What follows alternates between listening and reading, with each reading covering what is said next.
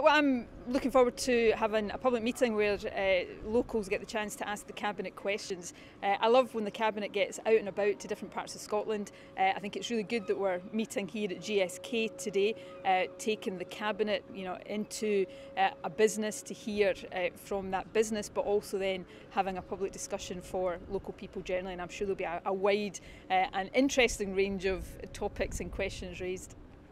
Well, this is the first time that I've compared such a session, as well as answering a few questions myself on funding public services. But the questions ranged from health and transport, local environment, the town centre, but a good range of questions that ministers will then have heard and then act upon, considering the comments that were made throughout the course of the meeting.